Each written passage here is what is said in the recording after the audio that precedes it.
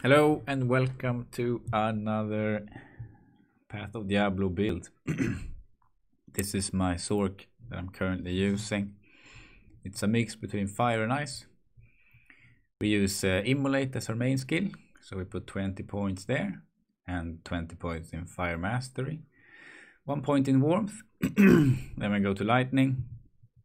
We max Telekinesis always, and then we go 18 clicks on Energy Shield. This brings it to 85% absorb. Then we go to cold and we go 1 click in mastery, and then we go the rest into blizzard. Okay, then you get your attributes and you get enough for your monarch. In this case it's 142 because it has some requirement on it.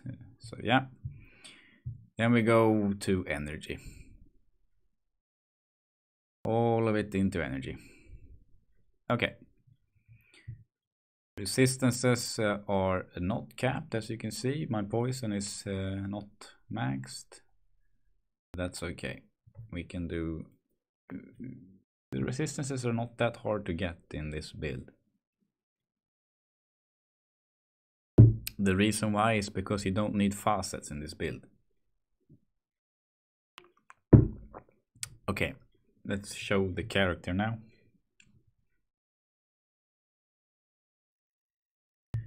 Here we are, that's the stash, here's the character. Now you can see the damage of our spells. The Immolate does 7.9k up to 11k, and the Blizzard does 3.4k up to 3.5k. So that's a good guideline of where you should be. This is with all the skillers being fire skillers except one, which is cold skill. For this build I recommend looking for hit recovery skill charms. Try to get 2, maybe 3, maybe 4, but the good thing is you don't need to focus on just one element. You can mix the fire and cold, so it's a bit easier to get. Twice as easy to get.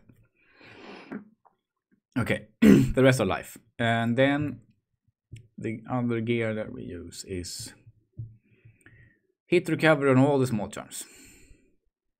And here you get to play around with either giving yourself more mana or giving yourself more resistance.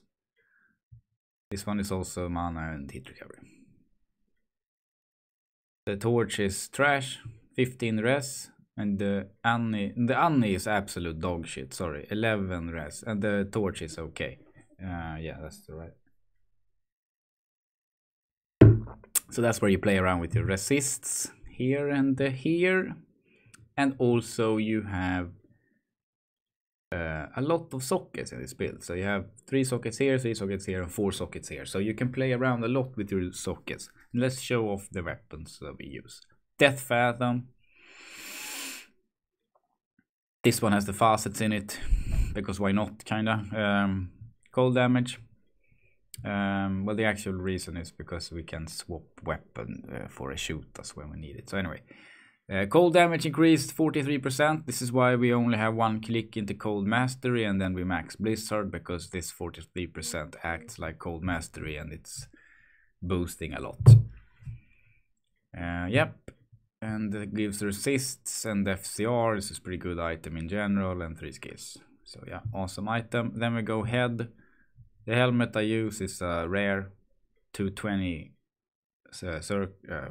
tiara, sorry. And this roll is energy, strength, and all the rest, and the jewels are strength and all the rest. You play around with these sockets, and yeah, you can use different jewels. So you don't need to have specifically those kinds, but strength is pretty good. There's also mana and all the rest, or wait, whatever. You want to get strength, mana, and all the rest in this build. That's it. Because strength translates into mana, so that's the reason why. You don't want to get energy because it doesn't get multiplied by Stone of Jordan and Frostburn, which is our gloves and rings. But anyway, move on to the armor.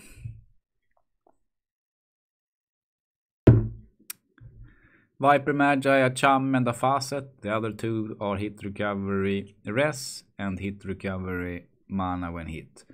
It's actually got hit recovery cold res only. So these jewels are not awesome. They're just some random jewels. And the Facet is, as you can tell, -4/+5. So it's just a whatever Facet and a Chum rune because it cannot be frozen. It's nice to have. So as you can tell by this socketing here, you can definitely improve.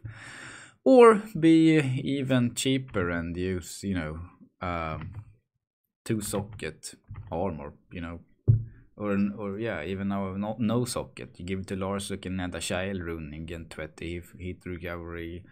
You'll be there pretty cheaply, the armor section anyway. And you can start working towards the more important stuff, which is the rune words. We have 2 rune words on this build. Frostburn gauntlets, easy to find. You want to aim for 35% mana and all res or whatever res you need. Really, what you're lacking you can get from the slam on the gloves. Same goes for boots. Boots could be a different kind. Silk weave is not ideal. Ideal boots would be a caster boot, a crafted boot. With it gives up to 5% increased maximum mana, and it can give, I think, somewhere in the range of like 80 mana flat. Plus it can give resistances. So this boot can be improved by a big margin. But this is what we have for now. The belt is Arachnid. Don't need to mention why, it's just Arachnid. Stone of Jordans increases mana and the all gives and flat mana. So this is awesome. 2 of these.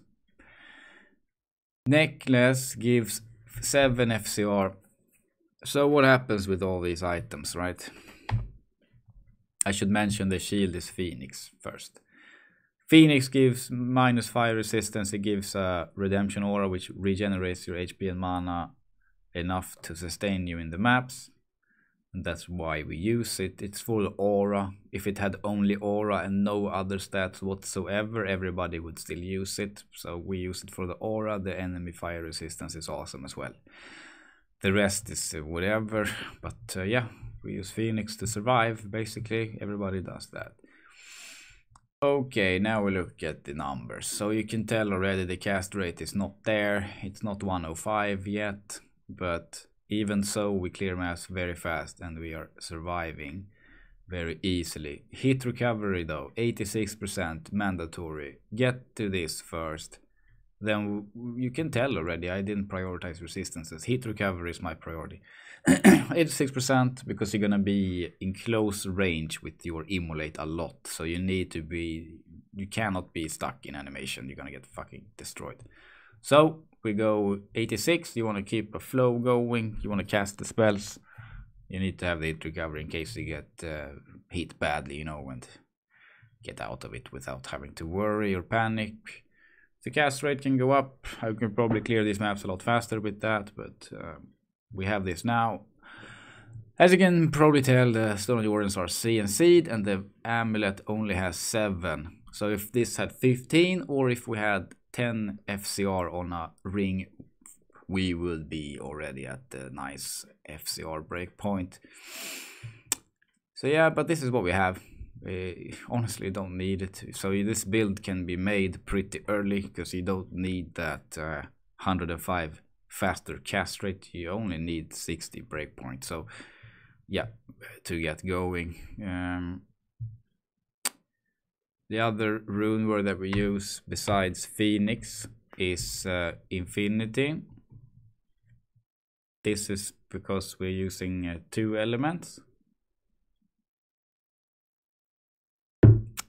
Our mastery will not be there, and we're trying to clear as many different kind of maps as possible. So this helps our damage the most out of any item that we have. So we use it on the Merc 100%. The helmet is a V-gaze.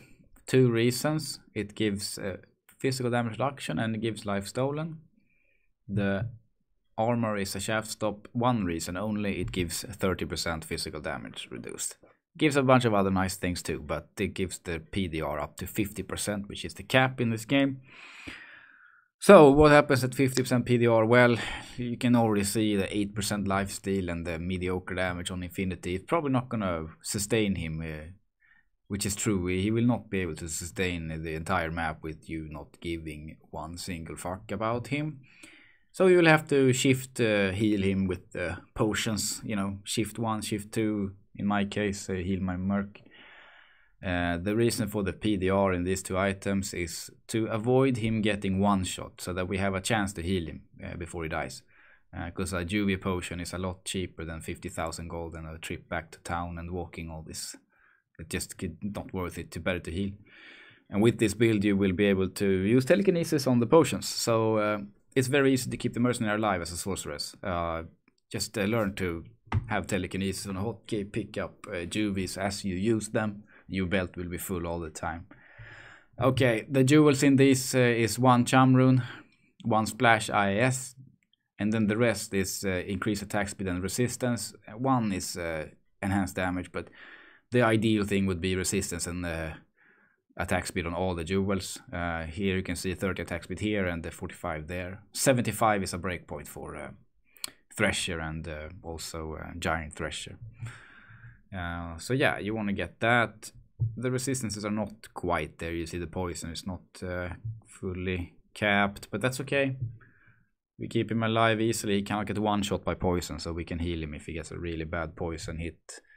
Okay, what else is there to show? Yeah, the actual how to play it I should show actually. So how do you play it? First I should tell you how it fares in the game. So in the maps I ran 3 different kinds of maps. I did not have a ruined citadel to run, but I ran 3 different kinds. First I ran a frigid 550%. That one took 25 minutes. In the case of the frigid I was using these grand charms where I replace 1, 2, 3. Yep, I replaced 3 skillers from fire to cold. So now I'm running a little bit more cold skillers than I usually do, because the frigid has doom knights which are immune to fire and a bit resistant to cold. So we put those on in that case, and then we ran a icy cavern. We used the fires. We used the full fire actually, except for the one here, but whatever. We used all the fires on icy for 30% density. We killed it in 20 minutes. Then we ran a musty, 460%. We also ran the musty with the fire skillers, and we cleared it in 24 minutes. Musty is a little bit bigger than the other maps, but still 24 minutes, pretty good. The reason frigid is a bit slower is because the Doom Knights have a lot of cold resist. So what would be ideal is if I would have a few more cold skillers in my stash here to swap out for frigids. It would probably cut the time down to maybe 22 minutes.